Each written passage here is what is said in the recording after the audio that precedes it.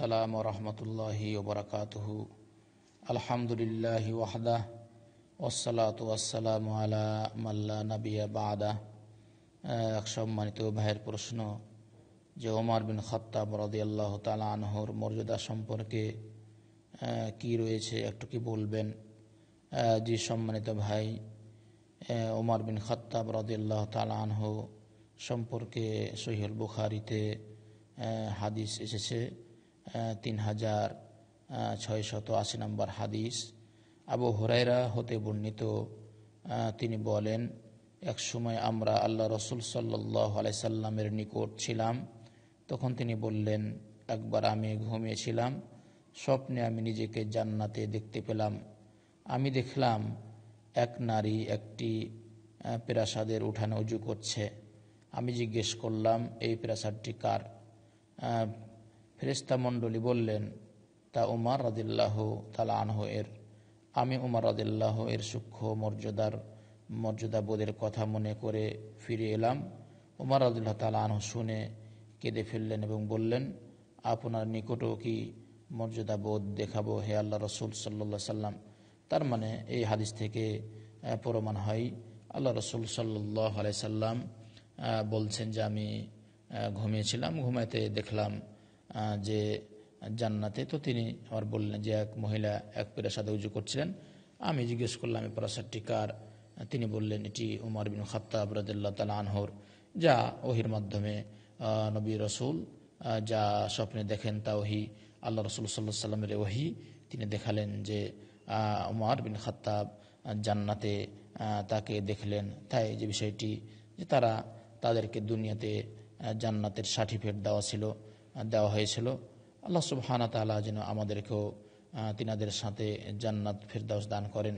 এরপরের একটা হাদিস এসেছে, ইমাম বুখারী রাহিমাহুল্লাহ নিয়ে এসেছেন 3683 নম্বর হাদিস।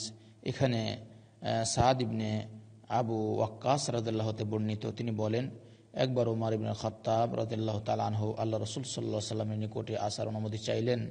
তখন তার সঙ্গে কুরাইশদের কয়েকজন নারী কথা বলছিলেন এবং তারা অধিক পরিমাণ দাবি দাওয়া করতে গিয়ে তারা আওয়াজের চেয়ে দ্রুত পর্দা আড়াল, তার মানে তাদের আওয়াজ চেয়ে নিজেদের আওয়াজ বাড়িয়ে দিলেন। তার মানে আল্লাহ রাসূল সাল্লাল্লাহু আলাইহি সাল্লামের কাছে তারা জোরে কথা বলছিলেন। যখন উমর ইবনে খাত্তাব প্রবেশের অনুমতি চাইলেন, তখন তারা উঠে দ্রুত পর্দার আড়ালে চলে গেলেন। রাসূলুল্লাহ সাল্লাল্লাহু আলাইহি সাল্লাম তাকে অনুমতি দিলেন আর ওমর রাদিয়াল্লাহু তাআলা ঘরে প্রবেশ করলেন। রাসূল সাল্লাল্লাহু আলাইহি সাল্লাম হাসছিলেন। ওমর রাদিয়াল্লাহু তাআলা আনহু বললেন, আল্লাহ আপনাকে সদা হাস্যজ্জ্বল রাখুন হে আল্লাহ রসুল সাল্লাল্লাহু আলাইহি সাল্লাম। নবী সাল্লাল্লাহু আলাইহি সাল্লাম বললেন, নারীদের ব্যাপার দেখে আমি অবাক হচ্ছি, তারা আমার নিকট ছিল, অথচ তোমার আওয়াজ শোনা মাত্র তারা সব দ্রুত পর্দার আড়ালে তারা চলে গেল। তার মানে ওরা আমার নিকট ছিল, তোমার আওয়াজ শুনে তারা পর্দার কাছে চলে গেল। উমর বিন খাত্তাব বললেন, হে আল্লাহ রসুল, আপনাকে তো অধিক ভয় করা উচিত। অতঃপর উমর রাদিয়াল্লাহু তাআলা আনহু ওই মহিলাগণকে লক্ষ্য করে বললেন, ও হে নিজের ক্ষতিকারিণী নারীরা, তোমরা আমাকে ভয় করো, অথচ আল্লাহ রসুল সাল্লাল্লাহু আলাইহি সাল্লামকে ভয় করো না। তারা উত্তরে বললেন, আপনি রসুল সাল্লাল্লাহু আলাইহি সাল্লাম হতে অনেক কঠোর ভাষী ও শক্ত অন্তরের। আল্লাহ রসুল সাল্লাল্লাহু আলাইহি সাল্লাম বললেন, হ্যাঁ ঠিকই হে ইবনু খাত্তাব, যে সত্তার হাতে আমার জান, তার কসম, শয়তান যখনই কোনো রাস্তায় তোমাকে দেখতে পাই, সে তখনই তোমার ভয়ে এ রাস্তা ছেড়ে অন্য রাস্তা ধরে। হাদিসটি থেকে প্রমাণ হয় যে ওমর বিন খাত্তাব রাদিয়াল্লাহু তাআলা আনহুর মর্যাদা, যে মেয়েরা পর্যন্ত ওমর বিন খাত্তাব রাদিয়াল্লাহু তাআলা আনহুকে এইভাবে ভয় করতেন যে দিনের তাকওয়াশীল ভীরতা। তাই হাদিস থেকে প্রমাণ হয় যে শয়তানও যদি জানতে যে ওমর এই পথ দিয়ে আসছে, তাহলে শয়তান অন্য পথ ধরত, তারা পলায়ন করত। অন্য হাদিসে রয়েছে, হাদিসটি ইমাম বুখারী নিয়ে এসেছেন 3684 নম্বর হাদিস। এখানে আব্দুল্লাহ বিন মাসউদ রাদিয়াল্লাহু তাআলা বর্ণিত, তিনি বলেন, যেদিন ওমর রাদিয়াল্লাহু তাআলা আনহু ইসলাম গ্রহণ করলেন সেদিন হতেই আমরা অত্যন্ত মর্যাদাশালী হয়ে আসছি।